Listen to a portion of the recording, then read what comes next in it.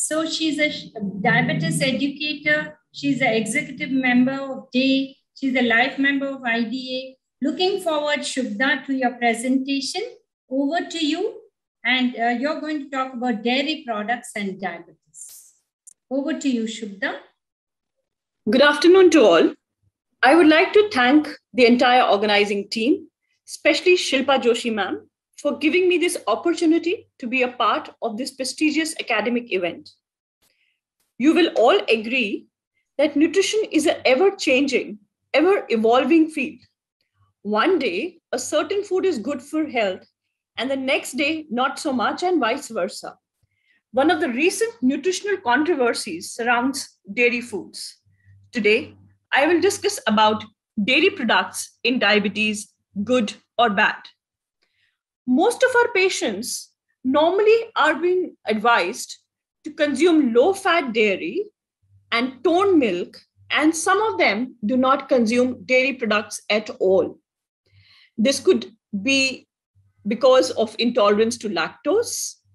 Also, conventionally, the saturated fat content of milk is generally believed to be a culprit and is supposed to have a negative impact on the heart health. Milk also has a bad reputation for being linked to PCOS, acne, etc. How far all of this is true, we will discuss today. We as nutritionists should remember that the nutrient composition of milk depends on how the cow has been raised and fed. For example, grass-fed, pasture-fed cows, milk contains more beneficial fatty acids and vitamins than dairy-raised cows, and the grass-fed cow's milk has been linked with reduction of disease risks. Many queries come to our mind when we are talking to our patients. For example, can milk cause type 1 diabetes? Aren't the fats in the milk unhealthy? Can one drink milk if they have type 2 diabetes? What type of milk should one consume? Isn't drinking cow milk unnatural because humans are the only adult population which drink milk? Let's first understand why even milk is important. Milk is a full package of nutrition, or we may say that it's wholesome nutrition because it has fats, proteins, carbohydrates, various minerals, and fat-soluble vitamins. But the debate whether it is bad or good is a long one. The recent data suggests that milk, cheese, and yogurt may be more beneficial and actually be linked to reduced risk of heart disease, stroke, hypertension, type 2 diabetes, metabolic syndrome, and even some cancers. But today, let's just focus on type 2 diabetes. Numerous cohort studies have shown that increased dairy consumption is inversely associated with type 2 diabetes risk. This narrative review evaluated the evidence of dairy products intake on type 2 risk factors and prevention of type 2. Results, as you can see on the slide, was that most of the meta-analysis and systematic reviews of the cohort studies point to a reduced risk of type 2 with dairy intake of 3 servings per day. This effect was mainly attributed to the low-fat dairy, particularly yogurt and cheese. However, there is no evidence that high-fat dairy intake poses any harm. This randomized control study was published in the American Journal of Clinical Nutrition last year. The objective was to evaluate the impact of higher consumption of high fat compared with low fat dairy on A1C, body weight, cardiovascular disease risk factors like blood pressure, lipids, etc. in patients with type 2 diabetes. 111 subjects with type 2 diabetes were enrolled who consumed less than 3 servings of dairy per day and were randomly assigned into 3 groups. The control group maintained baseline dairy intake. The low-fat group incorporated more than 3 servings per day of low-fat dairy, and the high-fat group incorporated more than 3 servings per day of high-fat dairy. As you see on the slide, the results were that there was no difference in the mean changes in A1C, body weight, BMI, body composition, or lipid parameters, or even blood pressure between the 3 groups at 24 weeks. Dairy-rich diet was linked to lower risks of diabetes and blood pressure in a large study.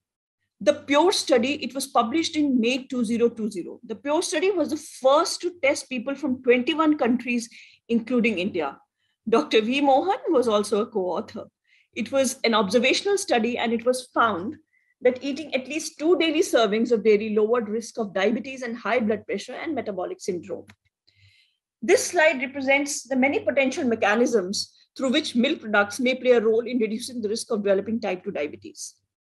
They reduce risk factors like hypertension, metabolic syndrome, which definitely helps in reducing type 2 diabetes. Long-term intervention studies indicate that higher dairy intake may help improve insulin sensitivity.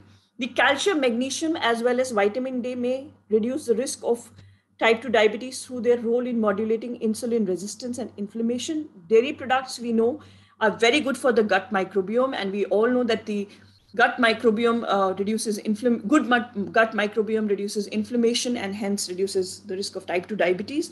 Whey protein may promote insulin sensitivity, improve glucose tolerance. High circulating levels of trans-palmitoylenic acid, a fatty acid which is naturally found in the dairy, reduces the risk of type 2 diabetes, maybe nearly up to 60%. The odd chain fatty acids found in the dairy were actually associated with the risk prevention of heart disease and diabetes. I repeat, the odd chain, not the even chain fatty acids. Higher consumption of milk products is associated with the reduced risk of developing type 2 diabetes.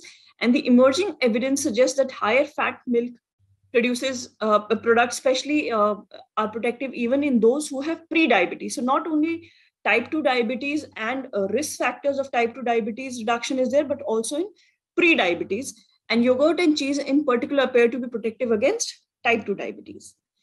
So there are some studies which are talking about yogurt, cheese, and whole milk. For yogurt, 17% risk reduction in one study, 15% risk reduction in another. And definitely we know that yogurt has probiotics, and it improves insulin sensitivity, reduces inflammation.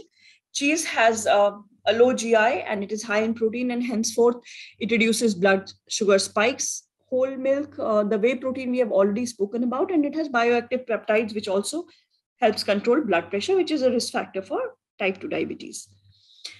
Now, we all say that for most of the things, moderation is key in nutrition, and same goes for dairy, and excess of anything is detrimental to health. So we have to also take in account that milk has carbohydrates. So whenever we are planning a diet for a person with diabetes, we have to make sure that we count the carbohydrates in the milk, and we limit the servings to not more than 2 or 3 per day, and definitely be mindful of calories of the fat which is coming from the milk. So it's not about the fat, but it's also about the calories which is coming from the milk.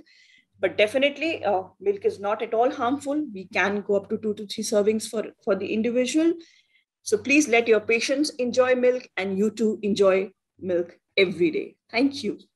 Thank you very much.